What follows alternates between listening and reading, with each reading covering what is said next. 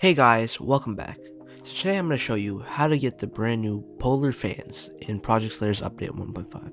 So as you all know, Project Slayer's 1.5 just dropped and there's a bunch of new polar and devourer weapons. So now I'll show you what to do. First up, just open your map and then click on Devourer's Jaw and just buy it with a map point. Now press unlock. Now you can take your map away. And now what you want to do is go over to the horse guy. Now click Devourer's Jaw. So this is basically like an item that you can buy. It's not a boss drop or anything.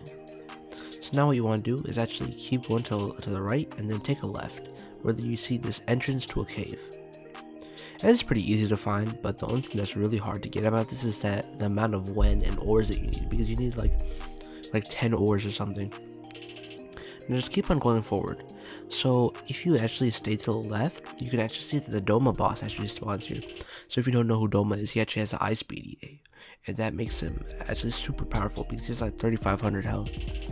Now just keep on going forward, and then behind him you will see the war fans. And as you can see, we have reached it. So now if you just want to buy it, just need enough wen and ores, and you can get one by selling demon horns right now. So what you want to do is just buy it here and then you can get it. And also double check if it's in your inventory just to see what it looks like. You can also press M and then go to the encyclopedia. And as you can see, it's pretty decent. Add some weapon damage and some other stuff. And yeah, that's all for today. Thank you guys for watching and please subscribe.